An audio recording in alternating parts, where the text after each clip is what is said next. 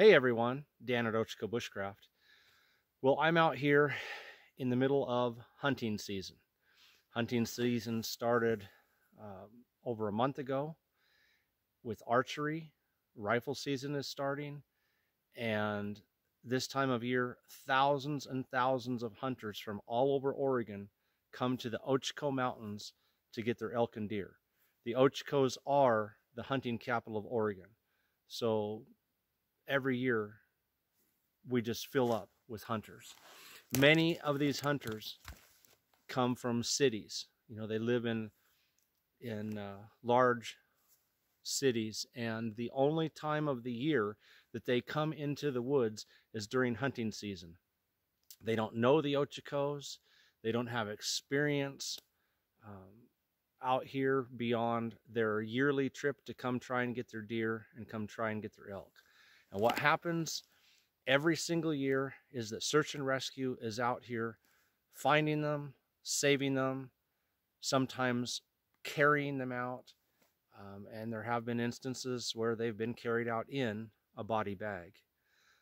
So I'm starting a series called Real Survival.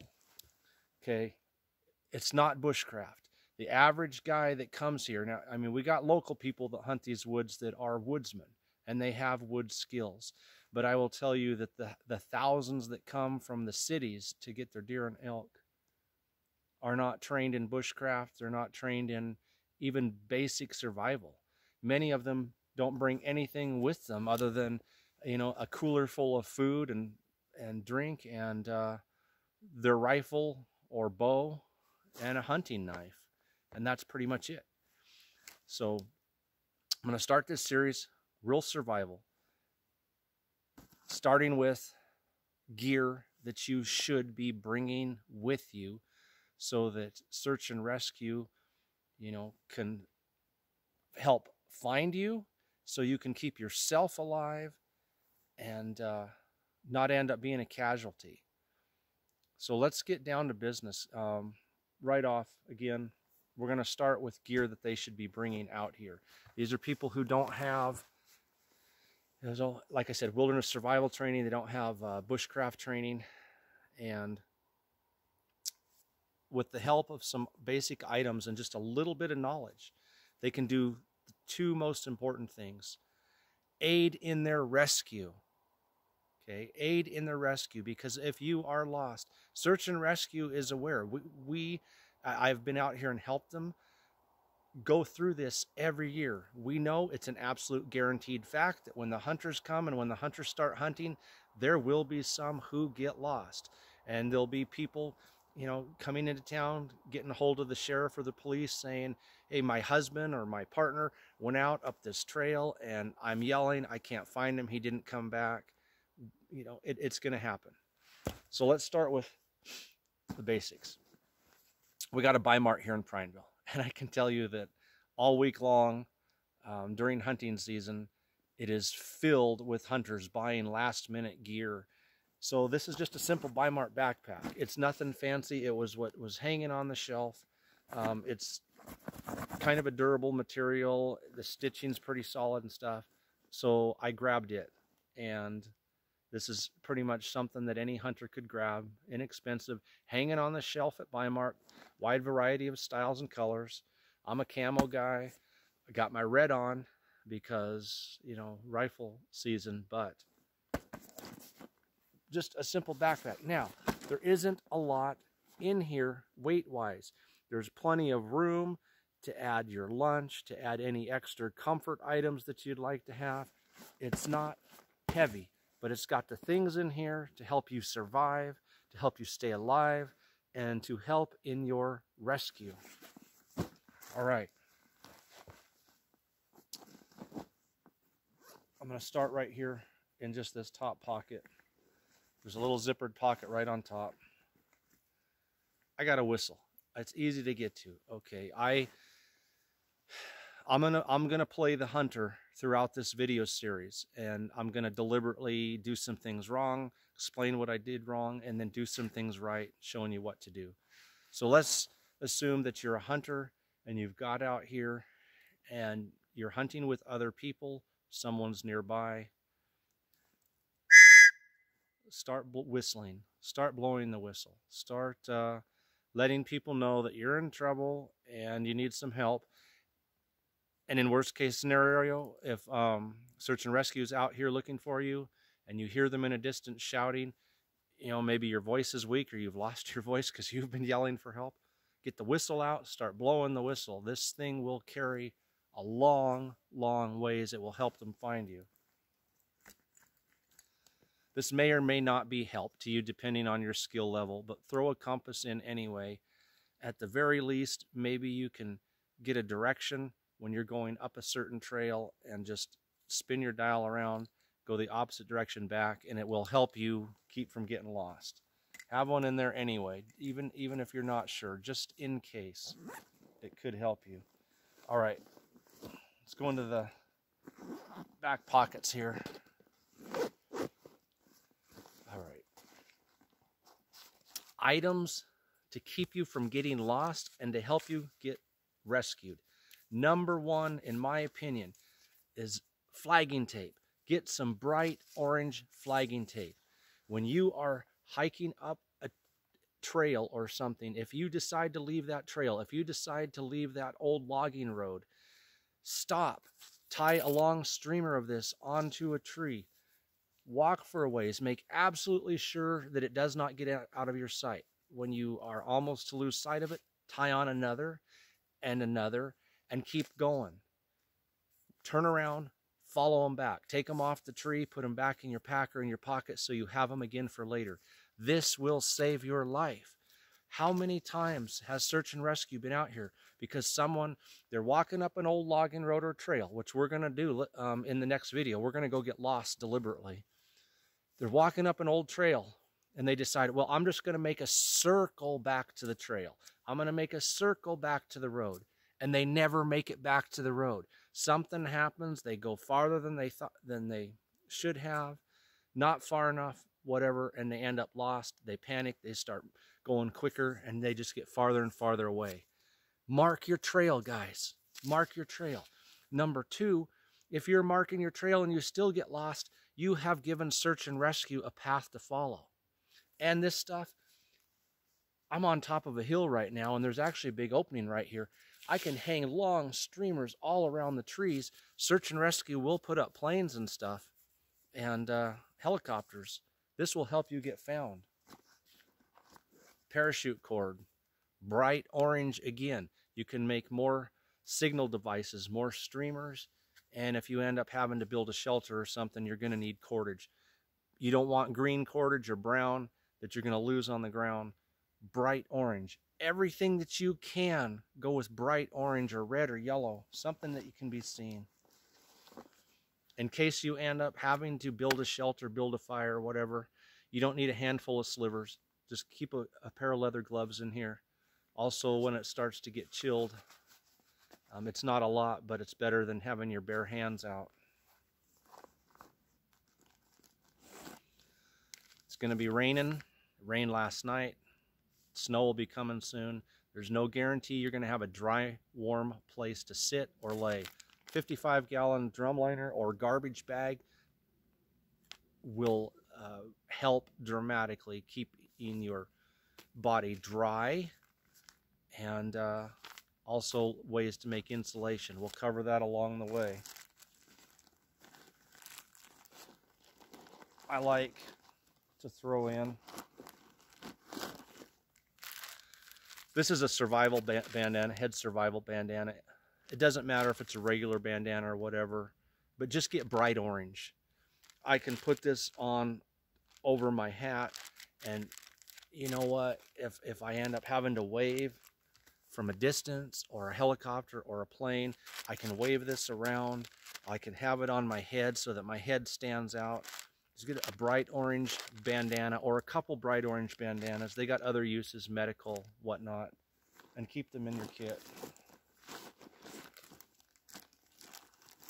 Other than that, back in here, throw together, even if it's just Band-Aids and sting wipes and antibiotic ointment and some, ibuprofen or Tylenol.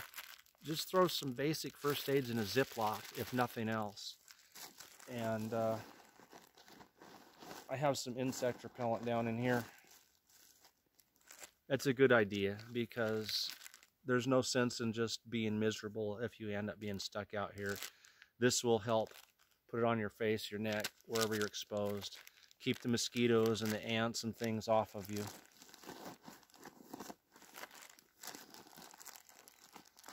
Okay.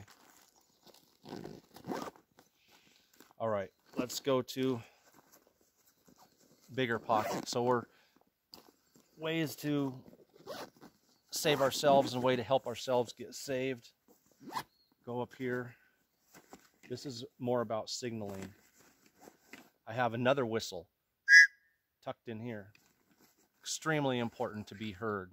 Like I said, the sound will carry for miles. I have a flashlight. Not so much for seeing at night, but I can signal at night. People are looking. I'm up on a hill or a plane's coming over, I can flash the light. Same with a little headlamp. Get something that has a strobe on it. So like this one here. Oh, I had it. Here we go. Something that has, this has a strobe setting, so it will start strobing.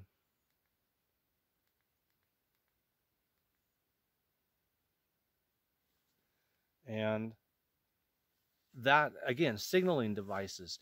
If somebody sees a light strobing or a flashlight, going on and off at night repeatedly, they're going to come see what's going on, especially if they're out here looking for someone that's lost. Again, we put up the planes and the helicopters. Signal mirror. They're out here flying over looking at you. You can flash that light and help them find you. Getting rescued. Staying alive. Let's get into the big pack.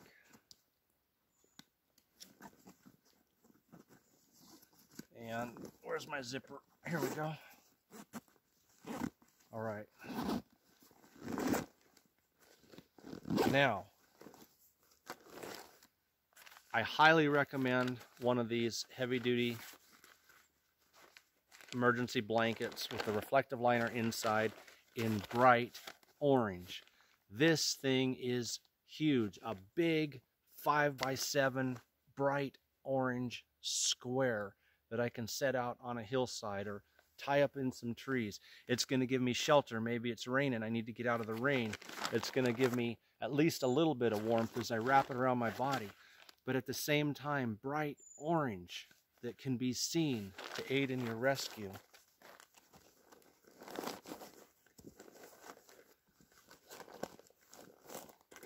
Water. This is a cheap, no-name brand, single wall stainless steel bottle. And I'm not going to get dehydrated, at least not immediately, because I've got some water with me. And this will help. This will help you. Single wall. If you have to have a fire and you've got a water source, you can set this in the fire and purify it. This is probably more about morale than survival, but keeping your morale up helps dramatically if you're lost. Your favorite snacks or items, Vienna sausages, jerky, trail mix. I have Cliff Bars all sealed up in one of those airtight bags.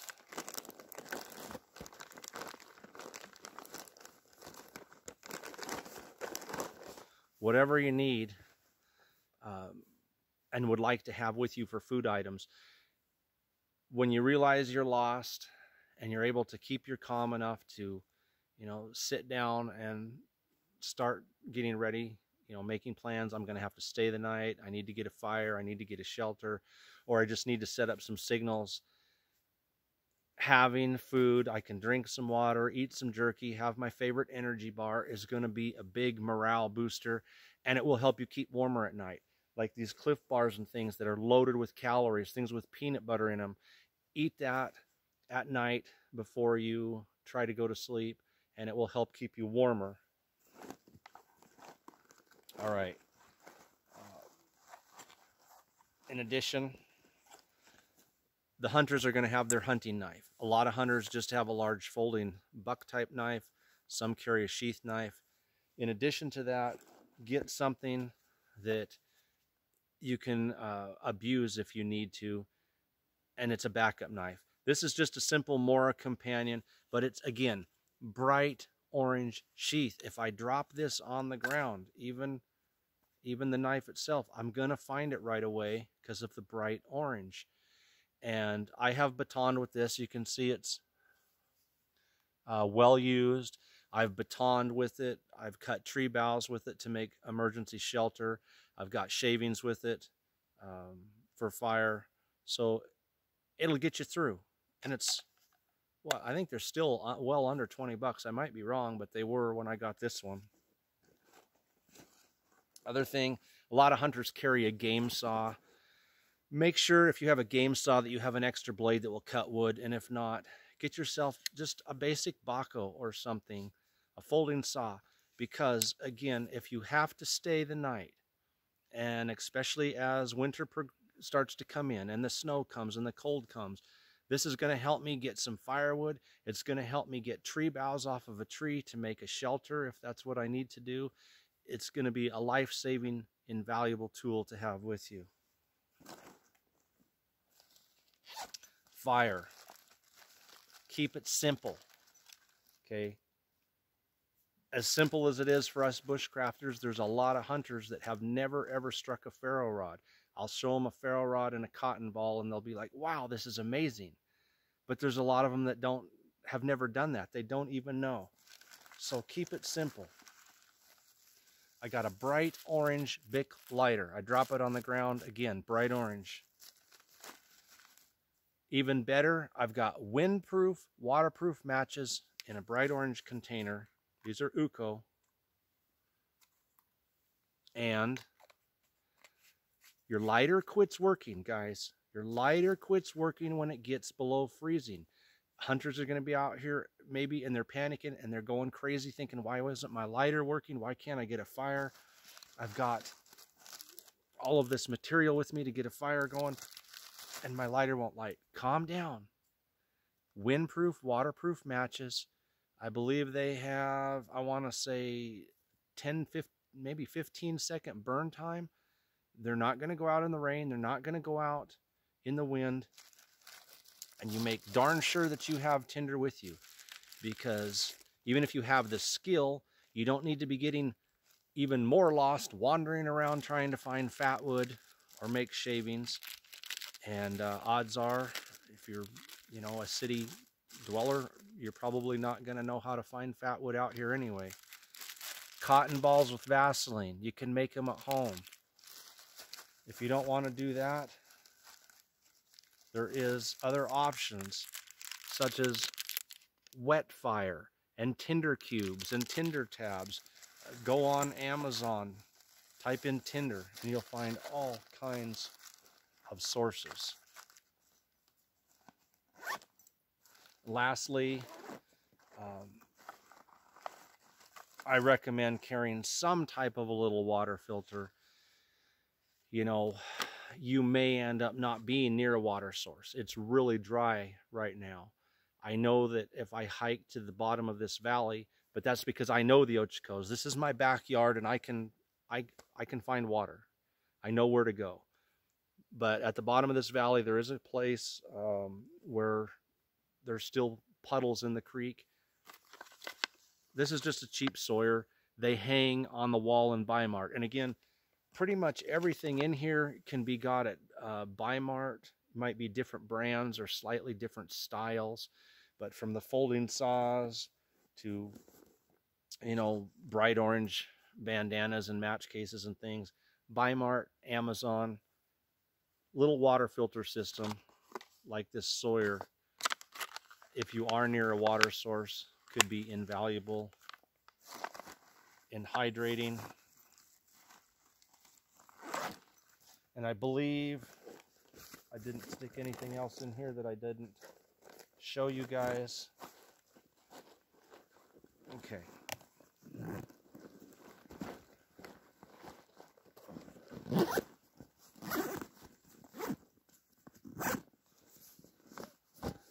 Now, let's add a tip or two to this, and then I'm going to go get lost, and we're going to make video number 2. I'm going to take off out here. In reality, I won't be lost. It's pretty hard for me to get lost in my backyard. It can happen, but I'm not really lost. I might be just turned around, and worst case scenario, okay, I'll just hike down a different hill to a different creek in a different road and work my way back the long way. But we're going to become the hunter, and we're going to go out here and get lost. Couple tips. Hunters, when they're out here, they take off early in the morning, a lot of times before daylight on their first walk.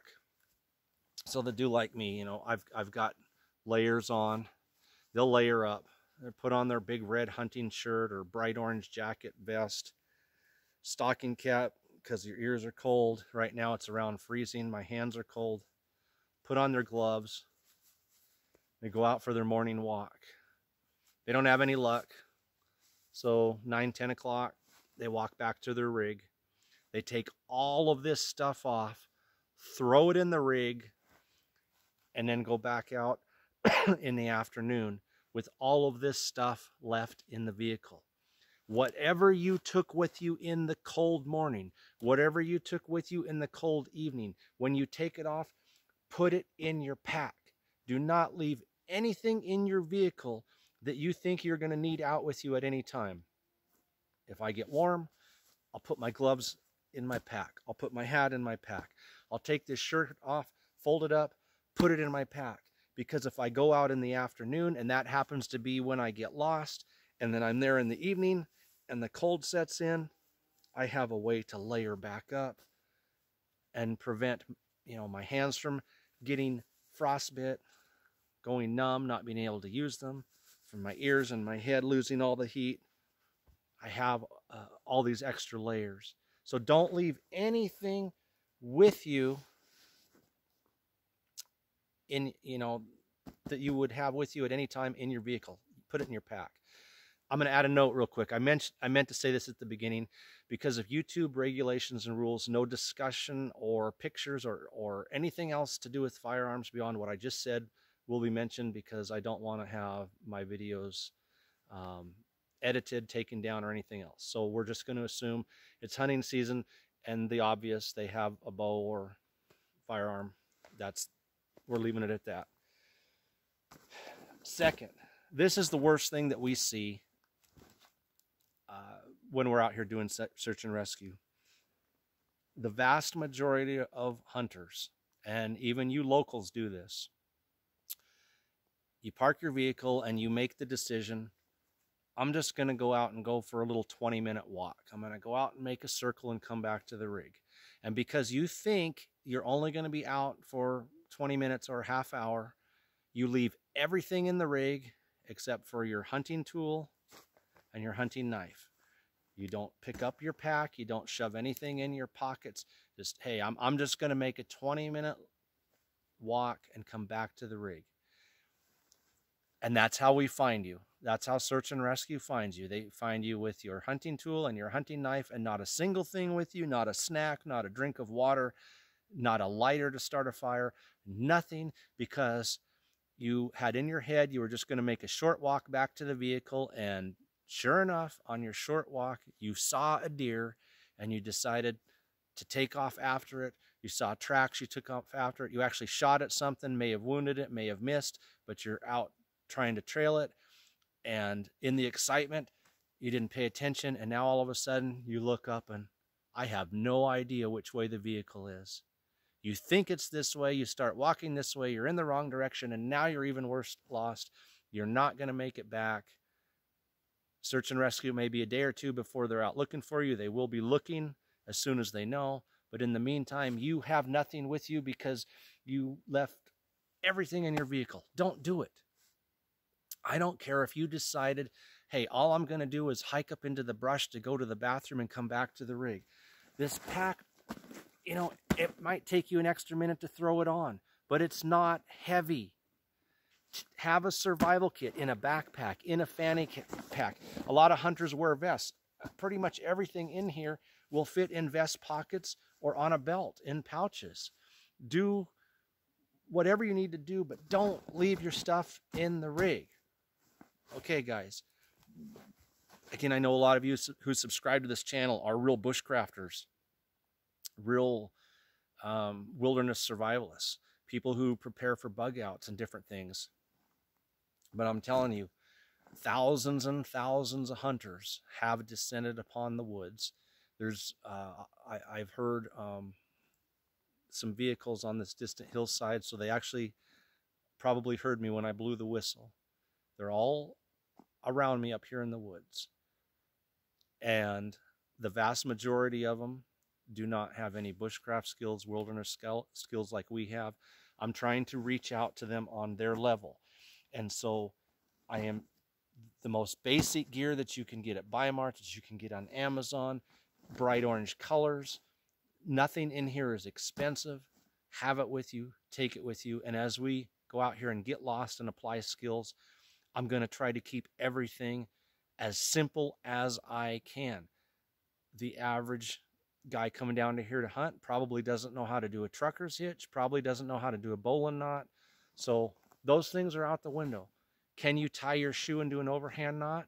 Okay, then we'll stick to overhand knots when we do a shelter. We're going to do it at their level, and prayerfully they'll see these videos and apply what I'm teaching, and you know, they'll help search and rescue find them that much quicker and ensure that they keep themselves alive and safe while they're searching for them. So guys, this is Real Survival Part 1. I'm going to go out here and get lost, and we're going to make the second video today. And then as hunting season progresses and the weather continues to worsen, we're going to keep this series going. I want to save fire, I think, until the snow comes. So we may not necessarily do the videos in any special order, you know, shelter, fire, water, whatever. I'm going to address things as the weather worsens. But with that in mind, let's go get lost. Dan at Ochco Bushcraft, thanks for watching.